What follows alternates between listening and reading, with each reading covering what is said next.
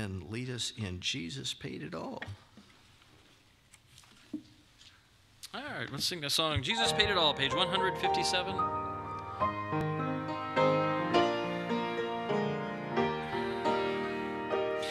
I hear the Savior say, thy strength indeed is small. Child of weakness, watch and pray. Find in me thine all in all. Jesus paid it all. All to him I owe. Sin had left a crimson stain. He washed it white as snow.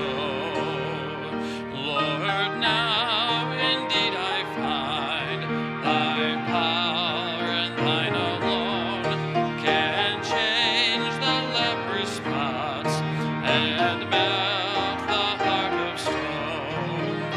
Jesus paid it all to him I owe. Sin had left a crimson stain, he washed it white as snow.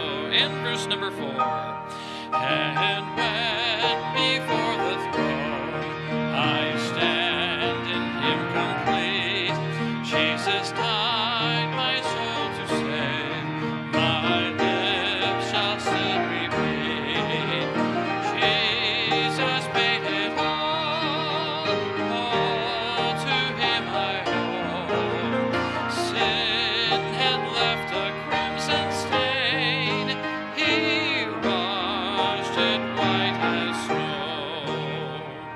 Amen. Let's have the ushers come forward at this time, and we'll have a word of prayer for the morning offering. Our Heavenly Father, Lord, we love you. Lord, that's why we're here, because we want to know more about you. We want to learn how to follow you, learn how to be like you, and Lord, and then to be able to share you with the lost and dying in the world. Lord, we praise you for allowing us to meet here today. Lord, we ask that you would just bless the offering, Lord, as we take it. Lord, as God's people share their love for you in monetary form. Lord, I pray that you would bless the offering, help it to meet our needs and in the cause of Christ. Lord, we ask these things in your name.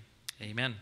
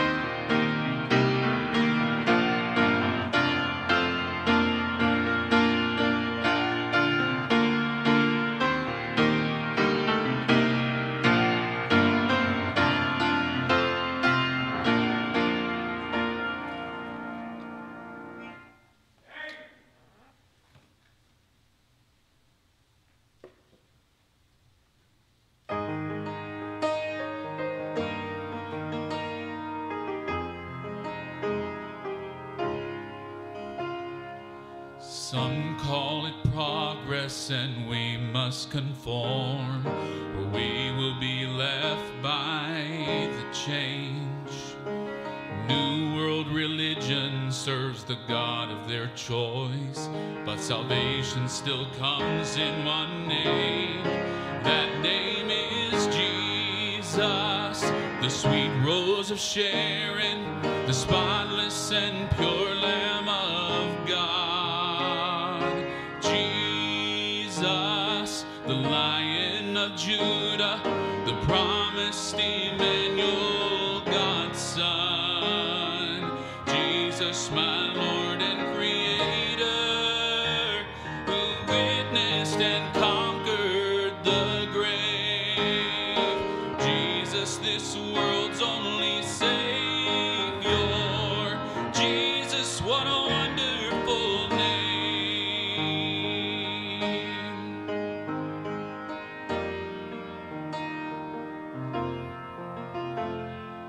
All the great leaders who sleep in their graves one day will bow and proclaim, He's Lord of all glory, the crowned King of kings. All creation will thunder His name, and that name is Jesus, the sweet rose of Sharon, the spotless and pure Lamb of God.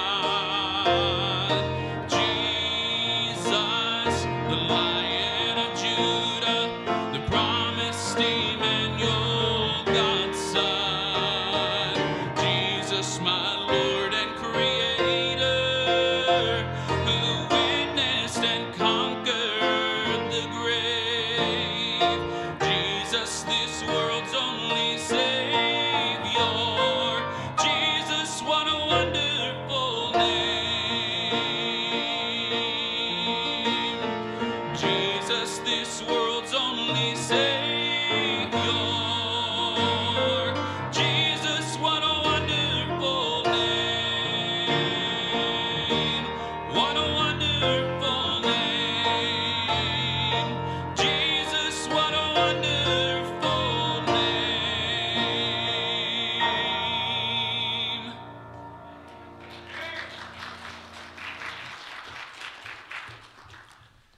Amen. Take your Bibles, please. Turn to the book. Let's see here. Matthew chapter 16. Matthew 16. Title of the message is, I'm Glad I Know Who Jesus Is. If you're thinking there's a song by that title, you would be right. I'm glad I know who Jesus is.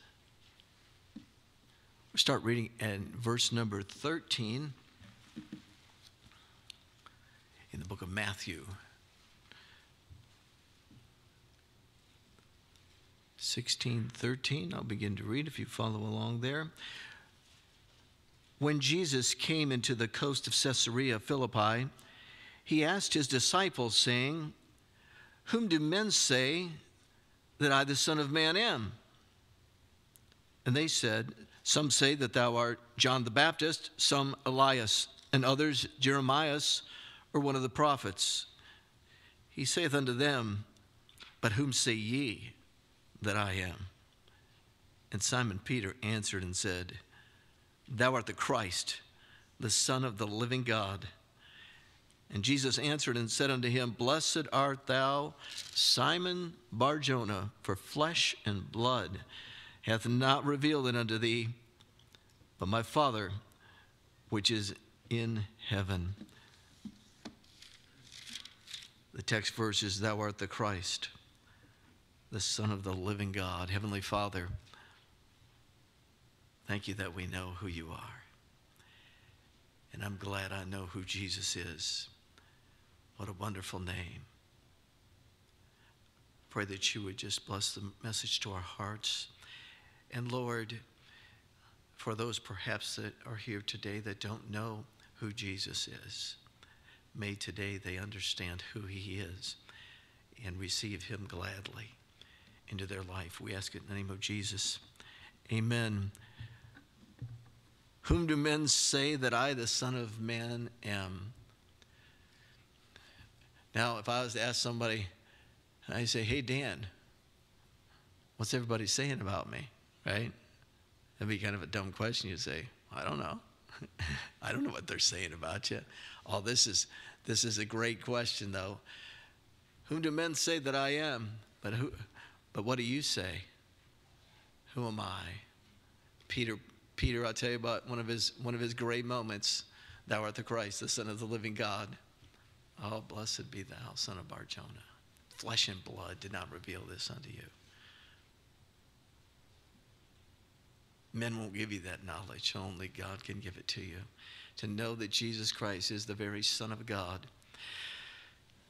Everything in your life, I don't care how important you are or how unimportant you are, it matters not.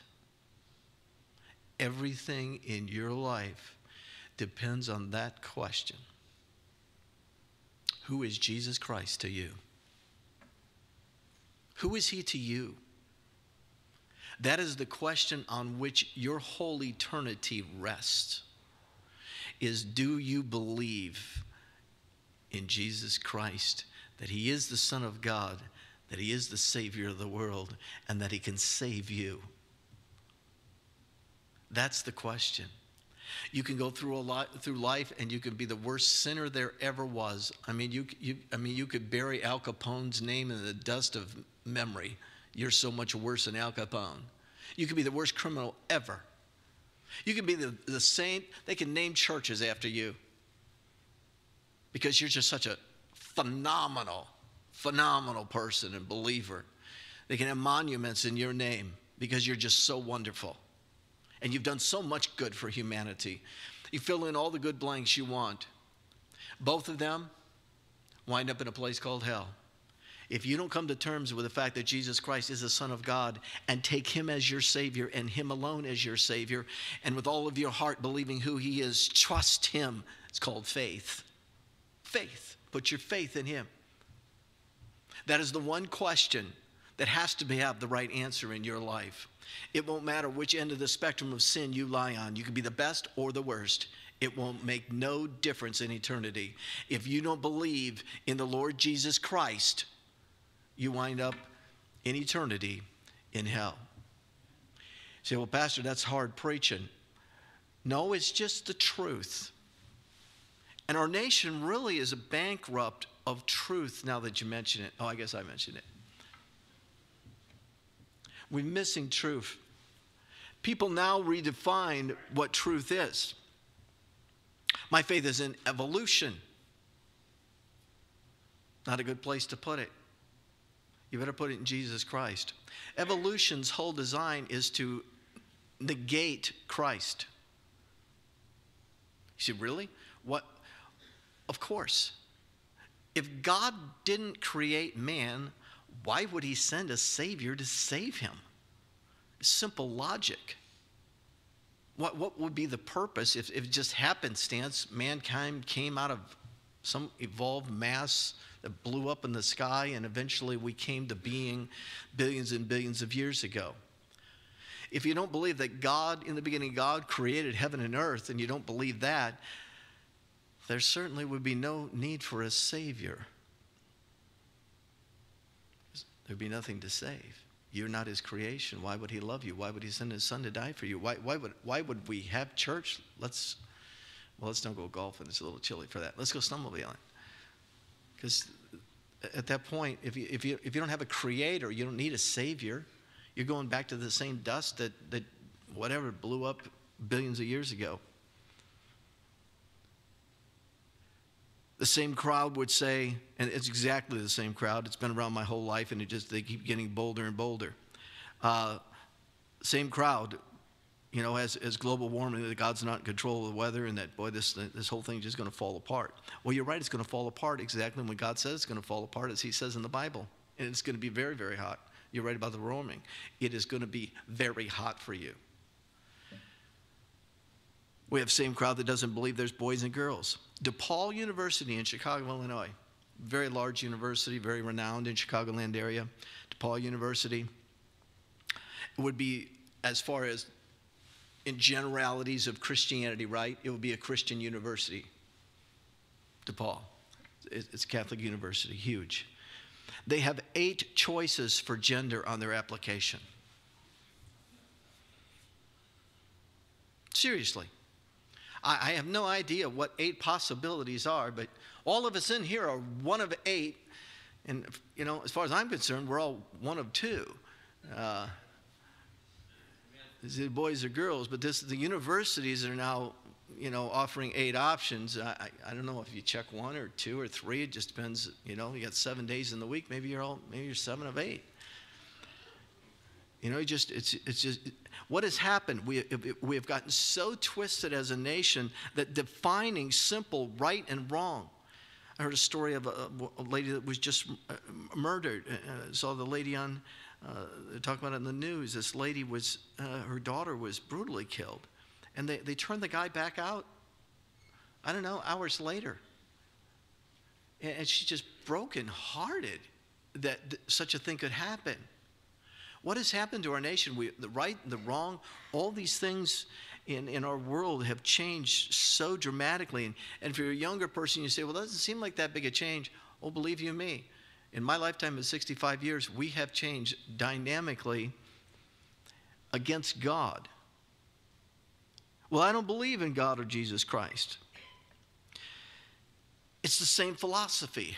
I'll decide who God is. That's not a choice you get to make. God is God. He just is. And you take him as God. You understand he's God. It's not about who you are and who you decided God is. That's not up for you to decide, no more than it was up to you to decide whether you were born a boy or a girl. You didn't try to figure it out before you were born. God is. Jesus Christ is the Son of God. That is what you have to come to terms with, as who he is. The nature of our world just re-identifying reality and right and wrong and math and science and all these things are just transformed. Heroes of our nation that just gave their life's blood miraculously, God led them, and they were able to win the Revolutionary War. It wasn't just odds against them, it was impossible against them. But they providentially believed that Almighty God was with them. And so they went forward and established perhaps the greatest nation in the history of mankind, the United States of America. In my opinion, it is. We don't get to define who God is. We don't get to decide what's right and wrong. The Bible has laid out for us what is right and what is wrong. It started way back in the Ten Commandments, and right and wrong. So now when we've just redefined right and wrong, redefined mankind, redefined all these things to suit our day-to-day opinions, when it comes to Jesus Christ, you must understand that you won't decide whether or not he's the Christ. He is. Your decision is, are you going to believe it and receive him? It's not a question of who he is. Whom do men say that I am? Oh, some say you're Jeremiah, John the Baptist, Elias. Whom do you say? Oh, you are the Son of God, the Christ, the Son of the living God.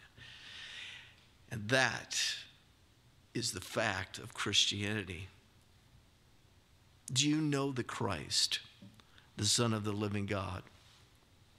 Well, Pastor, I feel that, years ago I came back to God, I came to God when my mother died. Or I came to God when I had an accident and I asked God to help me. I came to God when I had a child and I almost nearly died and I survived, and I came to God. Pastor, my God is, and you seriously, you understand that I'm not joking about any of this stuff, right? That's answers that people will tell you how they came to God. It was a certain tragedy in my life, and I think that was my God moment. Pastor, my God is I like to go out in the woods and walk in the woods, and I just feel God there. Pastor, I just love to go fishing, and boy, when I'm out on the lake, it's just I just think God is there with me. It just, that spot just makes me feel like God's with me in that spot. You could fill out, you look up at the stars and you think, man, this is my God moment. Look at all the stars. All these things that make you feel like there's a God is not believing in the Son of God for salvation. Understand? Going golfing and being out in a beautiful place, feeling relaxed, and say, man, God is good. That does not save you. You can love being out in the woods, and it's nature. I get it. It is something that God created, and it may bring you to a moment of, man, this is a God moment for me, and I just feel like I'm close to God. None of those are all wonderful things. I'm glad you enjoy the nature of, not too many people, unless they're freezing to death, are out in the snow. saying, boy, that was my God moment. It's like getting back in my car was my moment, right? We don't get to make up our moments and decide. See, what we've done is we've totally changed reality in our nation. Totally changed it. So now anything that I believe, if I believe that I'm a girl today, well, I'm a girl. Not me. Brother Flogger. Brother Flogger said that to me. Or Sister Flogger, whichever it was at the day. I'm joking, of course. Man without hair cannot be a sister. You don't get to decide from day to day who you are. That's not reality. You don't get to decide reality. You don't get to decide what's right, what's wrong. Those things are defined. And they're defined in the Word of God. And we live by the Word of God and what it says. Because our world is just shifting sand. And guess what? It's always been that way. It wasn't really a great day when God destroyed the entire planet. No, those are literally the old days, right? Back to Noah, old days. What happened?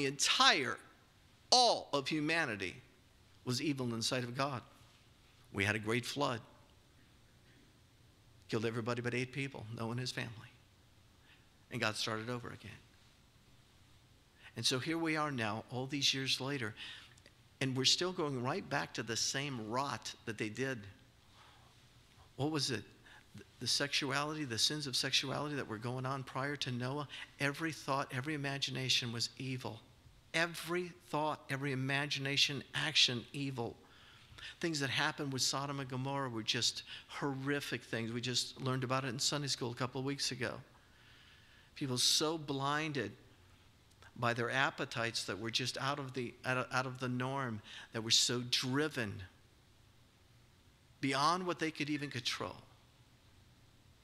What is happening in our nation? We're watching as we're drifting away from God, and we're redefining what reality is. We're redefining what's right, what's wrong. We're redefining all types of things. You can't redefine right, wrong, God, boy, girl, God creator, Jesus Christ the Savior. You don't get to make up your own Savior. You don't say, well, this is my God. Over in India, they say there's literally millions of gods in India. And what keeps happening, people just put more and more statues in their yard, hoping one of them's the right one. Well, none of them are the right one. There is only one God. It's the Trinity, the Lord Jesus Christ, the Holy Spirit, and God Almighty himself. Make up the Trinity all in one, the deity of Christ, the deity of God, all these things. And we see Christ in our lives as our Savior. You can say all these things that bring you perhaps to a God moment. Maybe the first time you put a child in your arms, you say, man, Pastor, that was my God moment.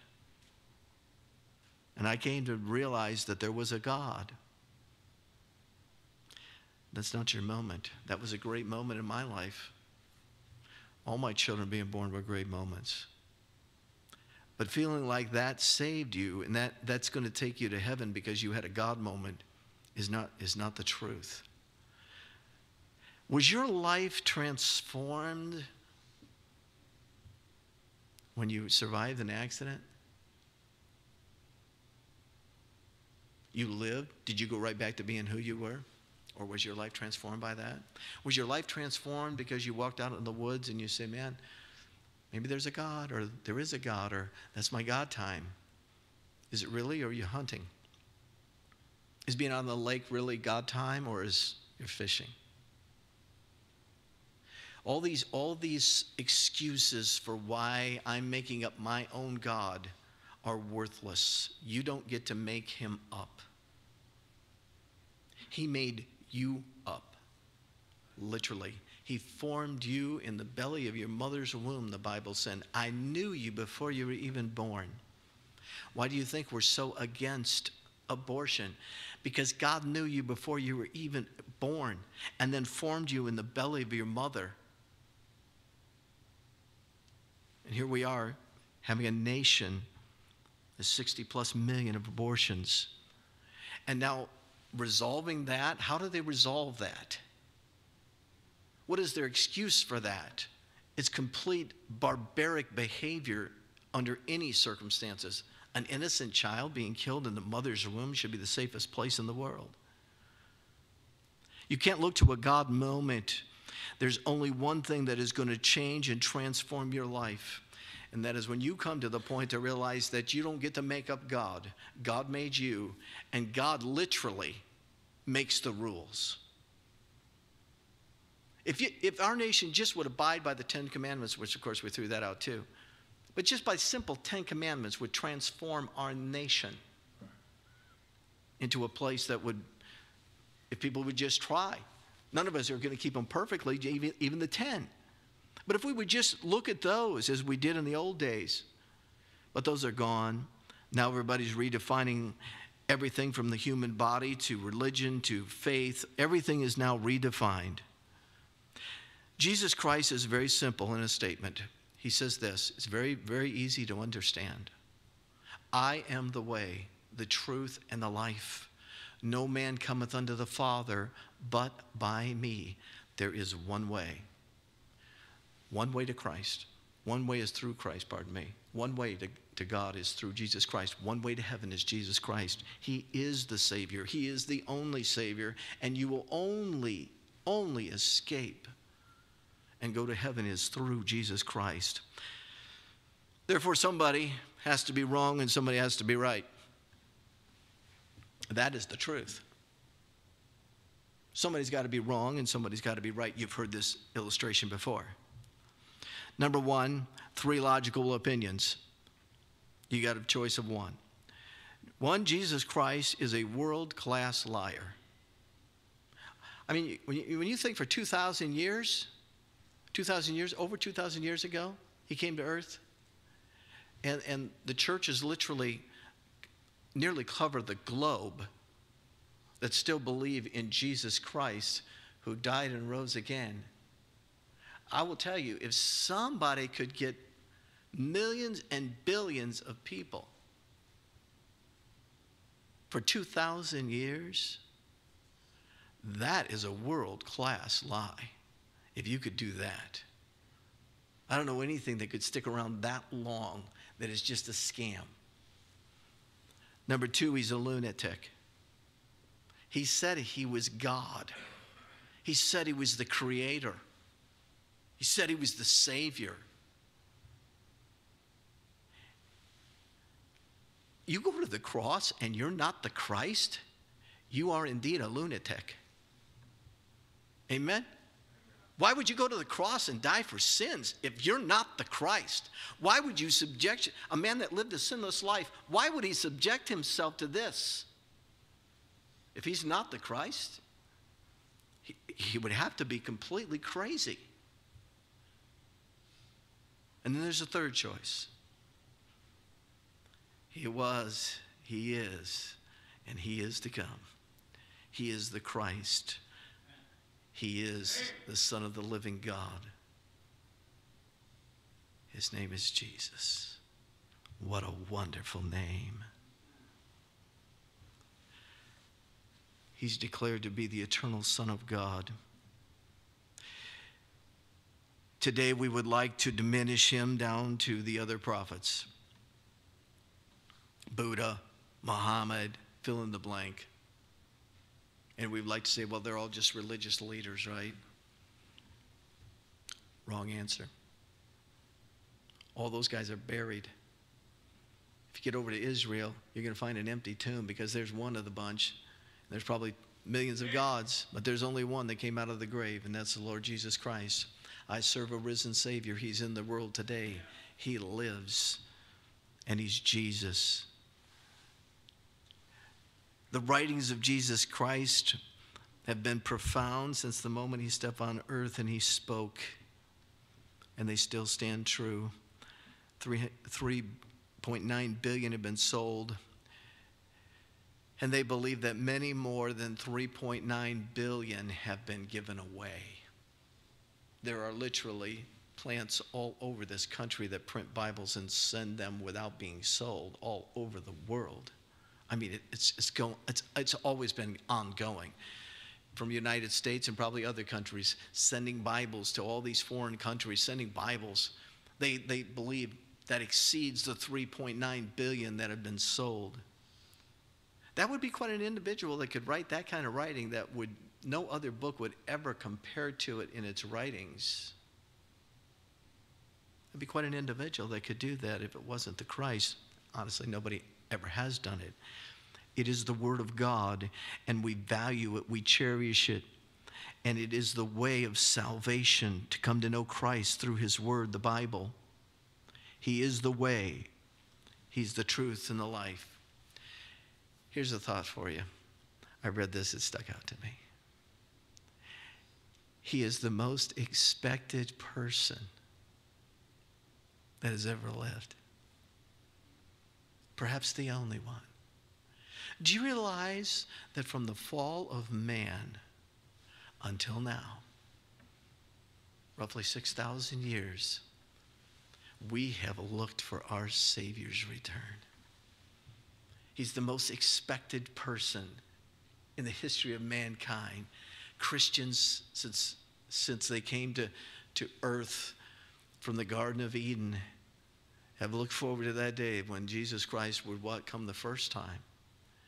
And he would be the Messiah who would die on the cross for their sins. And we see that all through the Old Testament. The most expected person that they looked for was Messiah. And he came. And now, all these years now, we look back to the cross and we look forward to the day that Jesus Christ comes again. And we look forward to the day when Christ returns and takes us in the rapture to heaven. If not by death, if we could go with him in the rapture. You understand, who else have people expected for that many years? That someday he would come.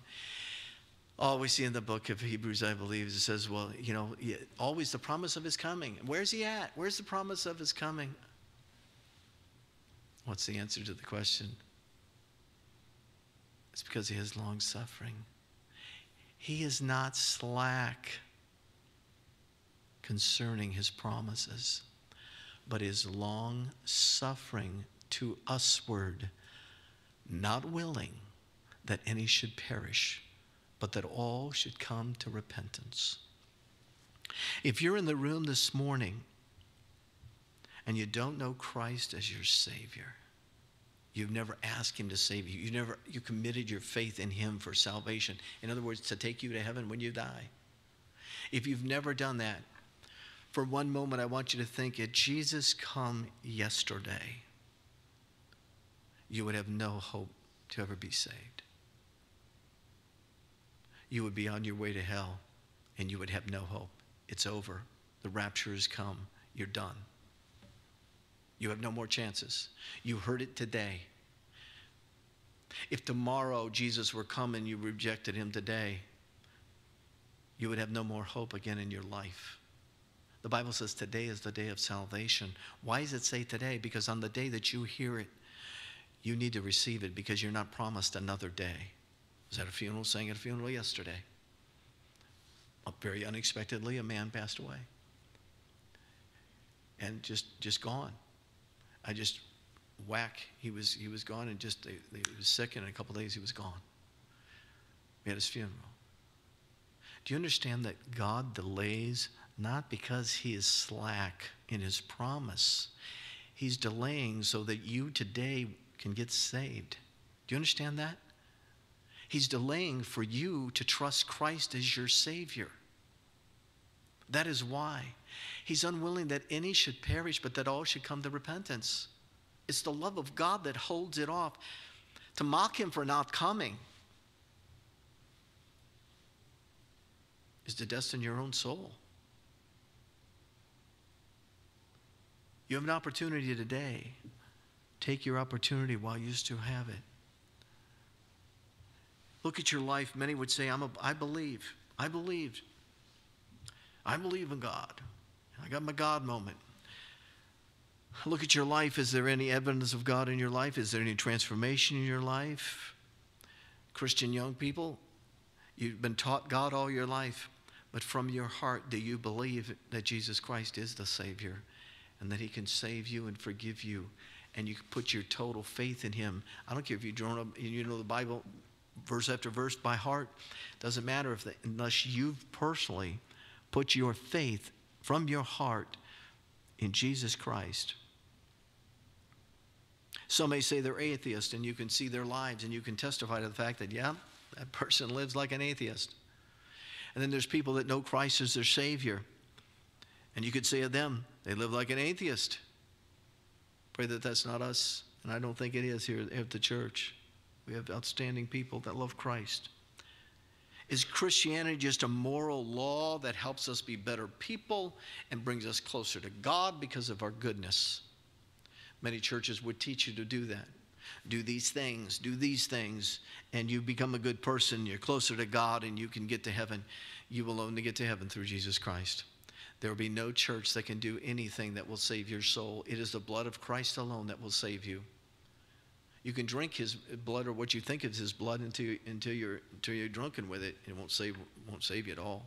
You can take communion all day long. You can get baptized till we empty the water empty the baptistry of water, because you've soaked up so much water. We baptized you so many times. It won't bring you one step closer. Baptism, sprinkling, communion, none of those things will save you.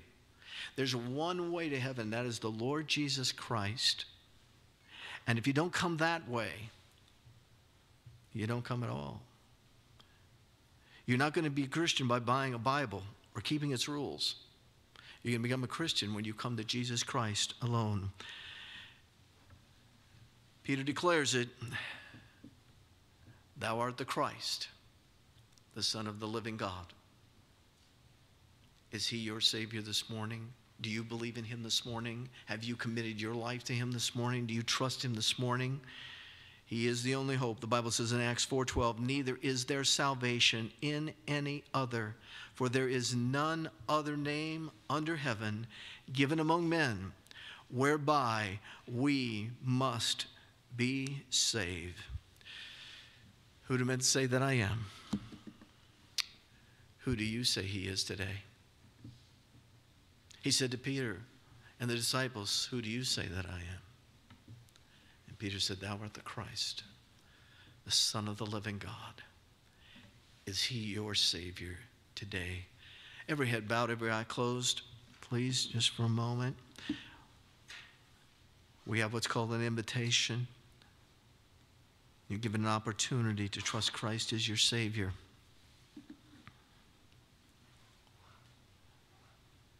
Don't delay. Today's the day.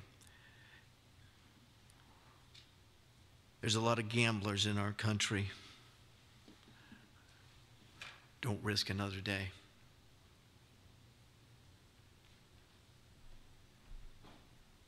The cost is way more than you want to pay. Eternity separated from God. We'll sing our invitation. Let's stand together, please. Pastor Nelson is here at the front as always. Say, well, Pastor, it'd be embarrassing. No, it'd be the most joyous day of your life, the most joyous day for us here at the church. See somebody that would trust the Lord. Just keep every head bowed, every eye closed.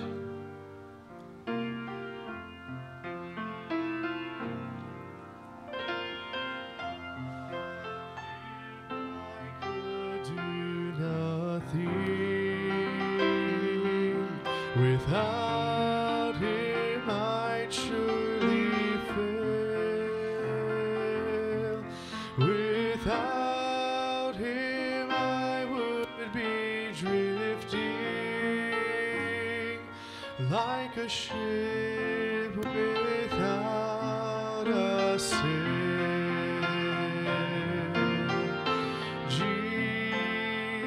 Jesus, oh Jesus.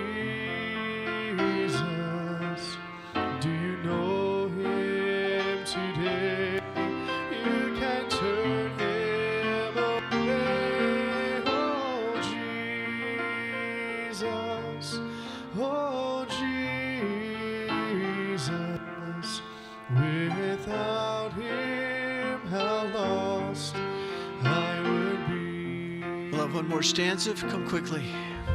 Without him I would be dying. Without him I'd be enslaved. Without him life would be hopeless, but with Jesus Jesus, thank God I'm saved. Oh, sing it with him. Jesus, oh Jesus, do you know him today?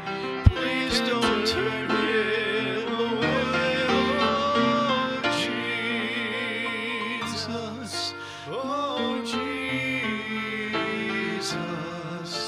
without him how lost I would be.